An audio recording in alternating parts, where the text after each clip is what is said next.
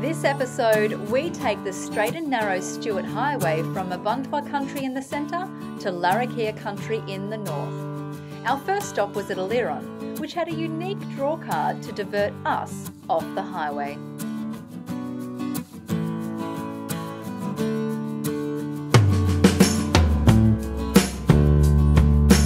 I reckon men were that big on the scene. At 17 metres tall, the amateur man certainly is big. He's named after Charlie Quartpot, who was an important amateur leader and rainmaker for the area. Built by Mark Egan in 2005 with the female child statue a few years later, these sculptures were intended to entice tourists into the town. So be sure to drop in on your way through to the bigger centres.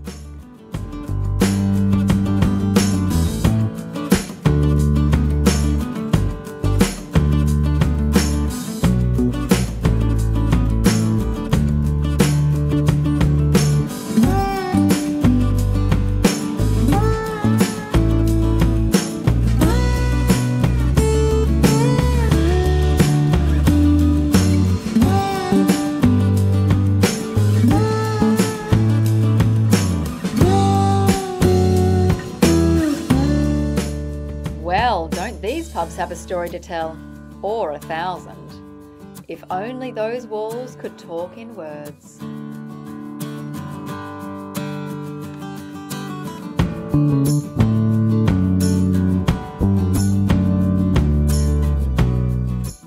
The day was getting on, so thankfully our last stop was just down the road.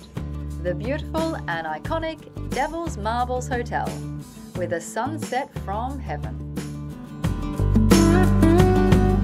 It's a little oasis in the desert.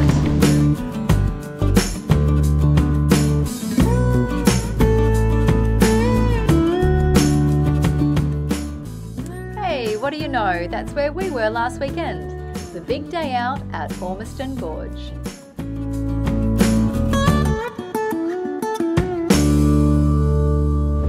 We're at the beautiful Devil's Marbles and it is so windy. The wind has gone all night, relentless. We ended up changing the direction of the car and put the rooftop tent down on a 45-degree angle. Sometimes you just have to bow down to Mother Nature because she's going to do her thing. And so it was, that iconic wind which wore down the molten granite over 1,700 million years ago was our calling card to keep on moving. So we decided to leave the secrets of Kalu Kalu for another time.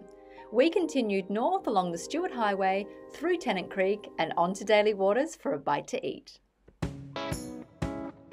Now you've probably heard of Daly Waters pub or even been there for a feed, but if you haven't, put it on your itinerary because this quirky pub could keep you and the billy lids entertained for hours.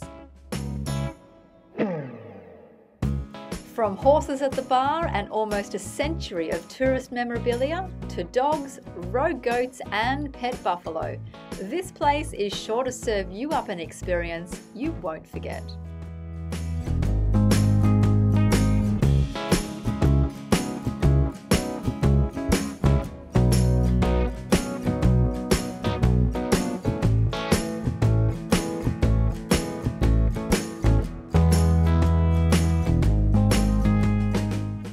Now Dad, if you're watching this, I reckon you'd have a field day here at Tim's Junkyard. He seems to have quite the penchant for motorised things. I mean, the place is full of old cars and motorbikes, including these Indian classics, which I know you'd love. But it's the antique barbed wire and fencing tools which I reckon would have you staying for another beer.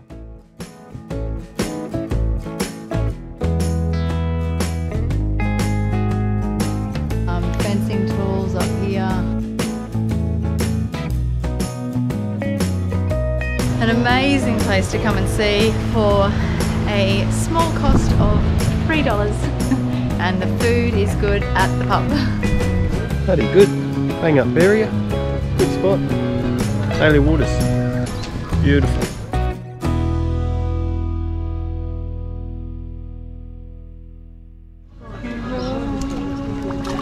Take me home to a place I belong, where West Virginia, Mountain Mama, Jagan, Country Road.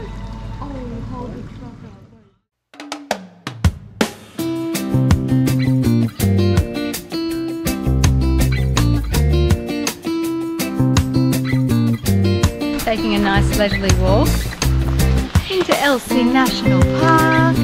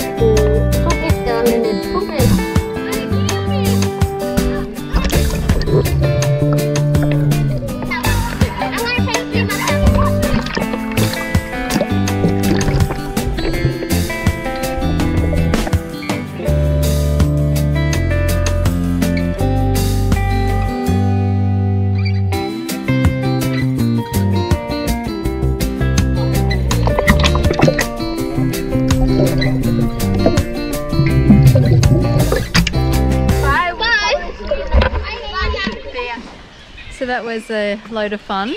Those kids were from Nooka. They got to go on this outing today because of good school attendance. They had a ball. It was pretty fun, but yeah, all local-ish kids anyway from the area. Super duper. And soon enough, we were back on the road again. Water? We met up with a mate in Catherine who took us out on his boat to have a look around and through the beautiful river that runs through Darwin, Dagerman and Waterman country. On this particular trip, we didn't catch much, just a stray lure for the tackle box. But hey, all in all, a great morning.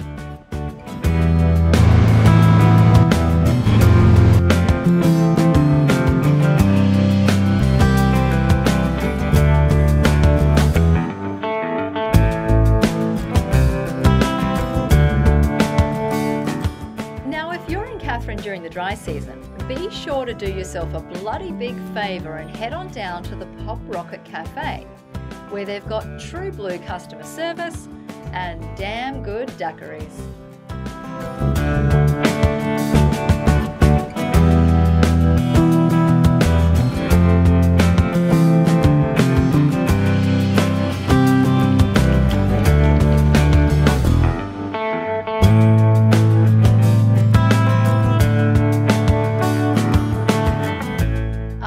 Our best alfresco cafe experiences in the country, we soaked up the ancient waters at the Catherine Hot Springs.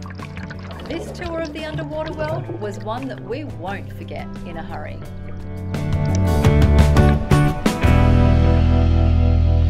Another day, another walk. This time we're off to Nitmaluk Gorge for sunrise. See you at the top. Absolutely beautiful, just being able to witness the gorge, the river, sunrise. And what better thing to do on a Monday morning than to watch the sunrise from a rocky outcrop, then bushwalk it back to camp. We sure are lucky here in Australia.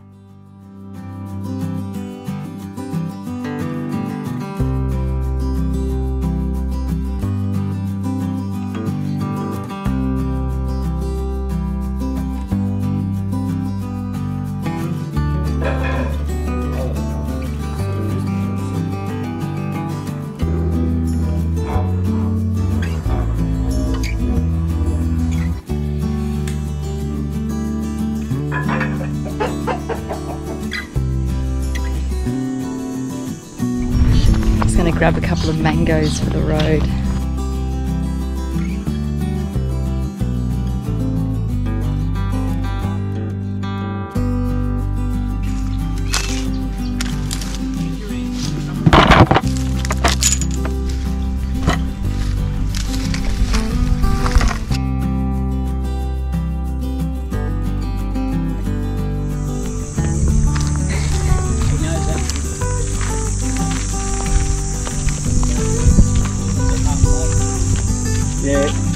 So I got a good healthy lot of mangoes here. I reckon our immune system and vitamin C levels are going to be right up there, like they should be. That night at dinner, we had a very special guest from Central Australia. Ash, he's got something to show you. Oh, fuck. Are you good, eh? Yes. What's his name? Ron. Yeah. Is he the chef? Yeah, not long ago.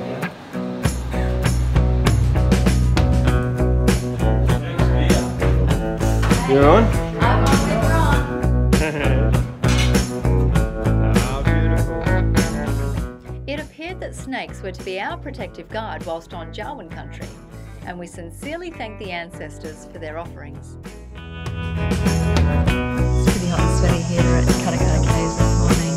We're just about to go down, so here's what it's going to look like. This tropical karst cave system started its humble beginnings 500 million years ago and continues to erode through the process of natural chemical weathering as carbon dioxide in the air mixes with rainwater on the ground below, seeping into the cracks and weathering the limestone. At 15 metres below the surface, this cave has all the usual formations of stalagmites, tights, helictites, shoals, flowstones, rim pools, straws and columns, many of which were used as shooting practice by the European settlers in the early 1900s. It also has 6 of Australia's 8 cave-dwelling bat species and a rare blind shrimp, hence why no mining operations will ever be allowed here. These caves also have evidence that they once carried fast-flowing heated water. Yep, they were thermal springs, and it still floods every wet season, so all the lighting is removed and put back again in the dry season. So if you're a Sparky and want a cool gig, hit 'em up. You never know your luck.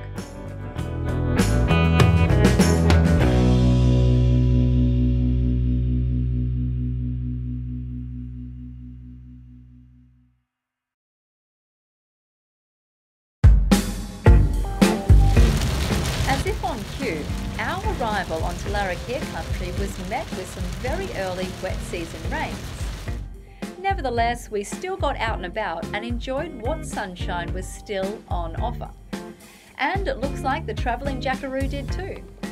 Sam is travelling Australia with his tractor, dog and RFDS plane, as you do. Check him out on socials to learn more if you'd like to support his cause. And now that we're in the big smoke, we're lapping up everything that's on offer. First stop, Mindle Beach.